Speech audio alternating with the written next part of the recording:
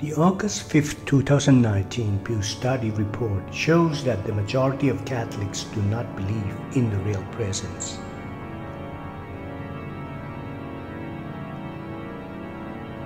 According to this study, 69% of all self-identified Catholics said they believe the bread and wine used at Mass are not Jesus, but only symbols of the body and blood of Jesus Christ.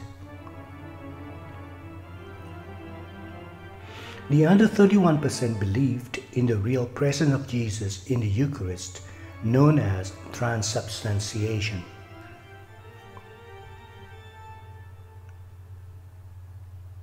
Still, 1 in 5 Catholics, 22%, reject the idea of transubstantiation, even though they know about the Church's teaching.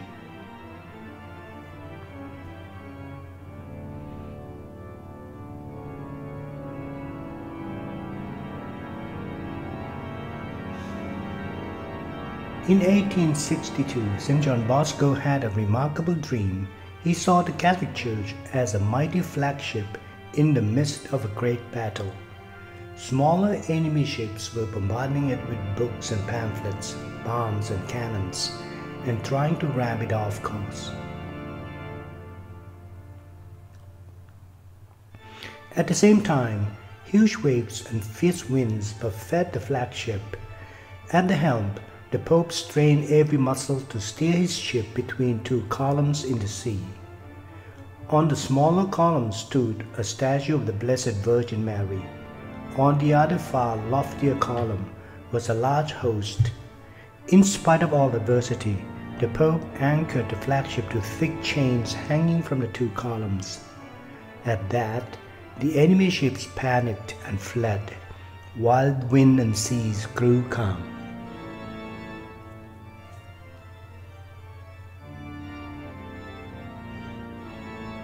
St. John Bosco explained that the Church will endure grave trials and persecutions.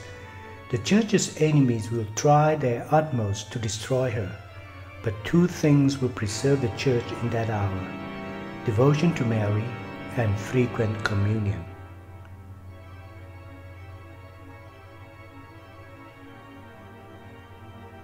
Don Bosco's vision illustrates that the greatest treasure in the Catholic Church is the Eucharist. In it, Jesus humbly assumes the appearance of bread and wine, proving his desire to be bodily connected to us.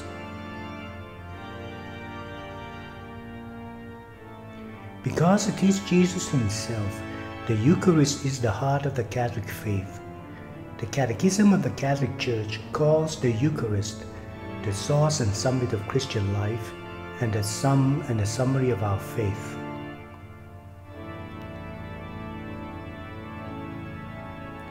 It is hard to imagine that any Catholic could misunderstand a central doctrine of his faith, but the alarming trend of the lack of belief in the real presence before the current Pew's research has already been seen since 1992.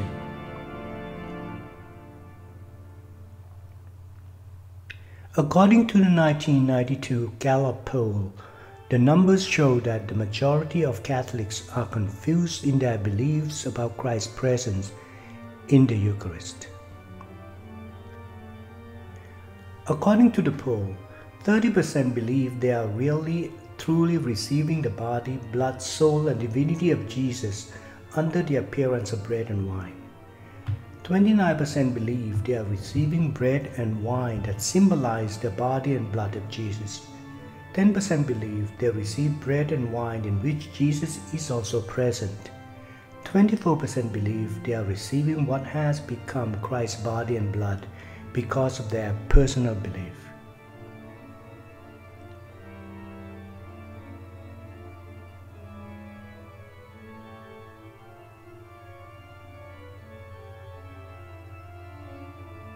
Any well-informed Catholic will recognize that only the first option chosen by the 30% represents true Catholic teaching. The other options represent various Protestant beliefs.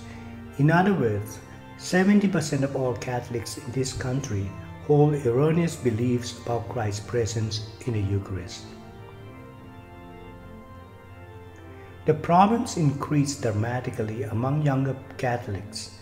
According to a recent New York Times and CBS poll of Catholics who attend Mass regularly, the percentage of people who believe decreases as age decreases.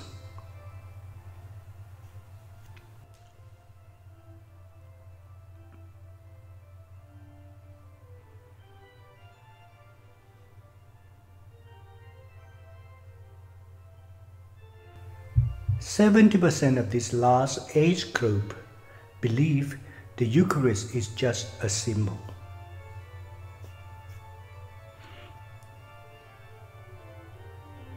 What does this say about how we are passing the faith on to our children?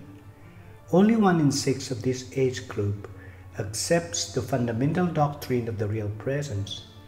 This loss of faith among young and old alike explains the tremendous lack of devotion, reverence, and appreciation so many Catholics show towards Holy Communion.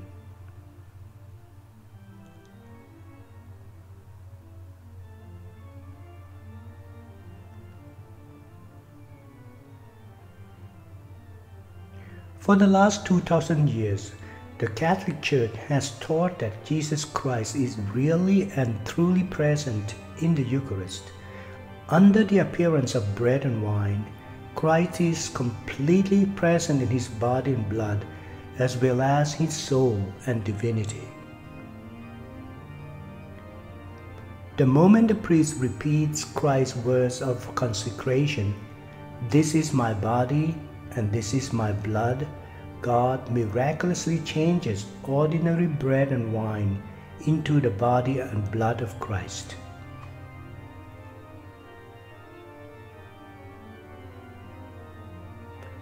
All the outward appearances and sensible qualities of the bread and wine remain. This transformation of substance is called transubstantiation.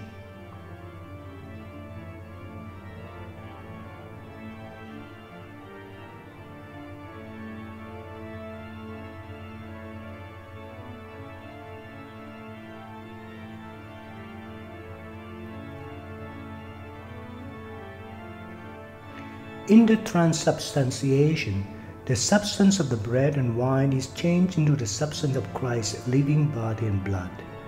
The bread and wine are gone, replaced by the real presence of Christ, while only the appearances remain.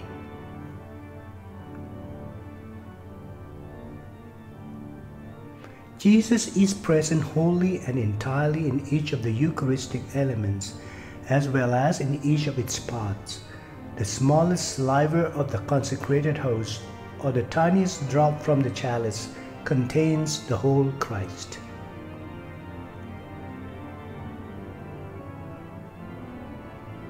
We can receive Jesus under the form of bread alone, under the form of wine alone, or both together. In each case, we receive the same perfect sacrament, the same Jesus into our bodies and souls. Because Jesus is truly present, we adore the Eucharist as God. That's why we genuflect or bow deeply before the tabernacle. That's why the Church reserves the consecrated hosts with such care. That's why the Church carries the consecrated hosts in processions and exposes them for solemn adoration.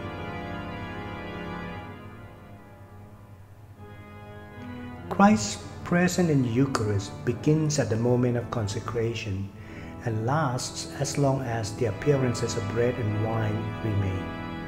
When consecrated host is digested or dissolved and no longer has the qualities of bread, it is no longer Jesus. The Eucharistic presence of Christ begins at the moment of the consecration and endures as long as the Eucharistic species subsist.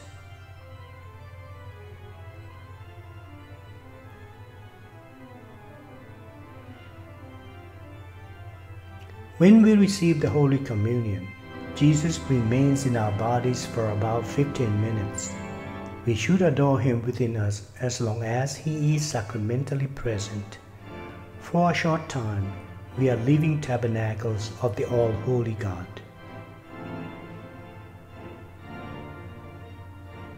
Because the Eucharist is our God and Savior Jesus Christ, we dare not receive him in a state of mortal sin.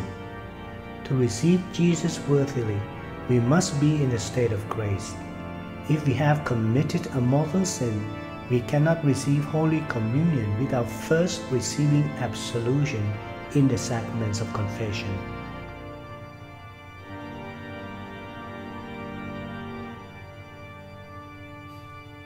We can't be indifferent about Christ present in the Eucharist. Remember that this issue separates Catholics from virtually all Protestants.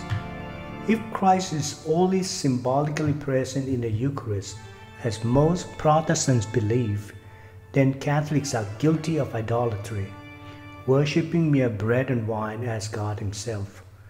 But if Christ is really present in the Eucharist, then those who lack belief, like most non-Catholics, are guilty of not recognizing, denying, and rejecting their Lord and Savior in the Eucharist.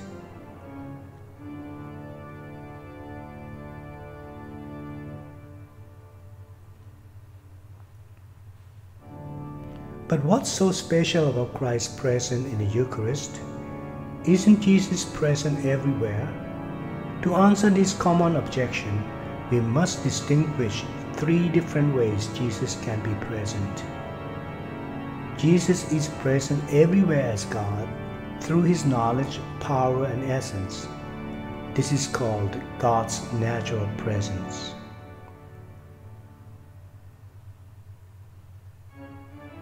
Jesus is present spiritually in those who are in the state of grace.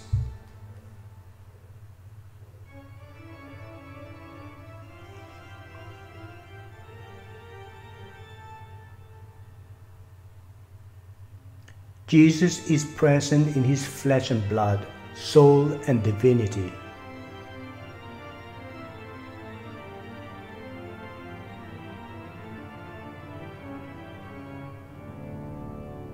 In his glorified human body, Jesus is present only in two places, at the right hand of the Father in heaven and in the Holy Eucharist on earth.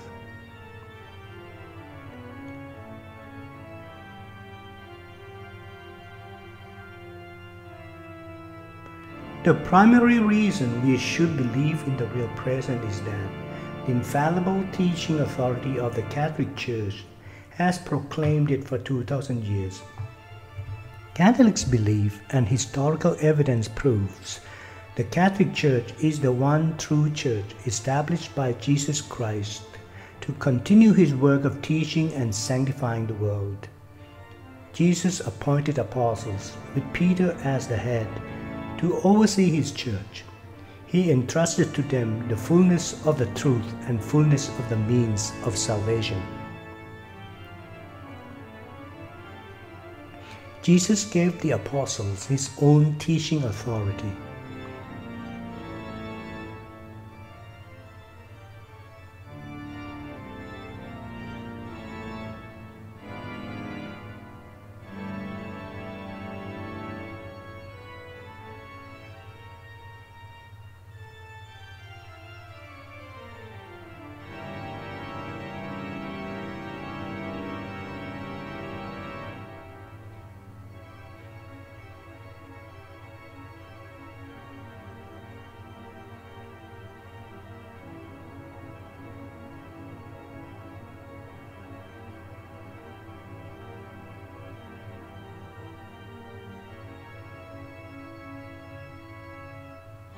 Jesus promised to send the Holy Spirit to be with them and teach them until the end of time.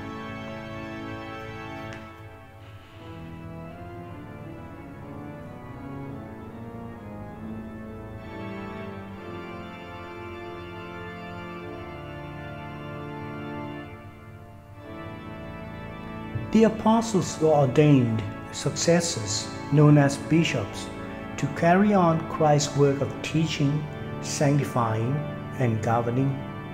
With the help of the Holy Spirit, this unbroken line of bishops has continued to use its Christ-given authority to guard, interpret, and proclaim the gospel of Jesus to the present day. This apostolic church gave us the Bible, determined on its own authority which books were and were not inspired. As St. Augustine said, I myself would not believe in the gospel if the authority of the Catholic Church did not move me to do so.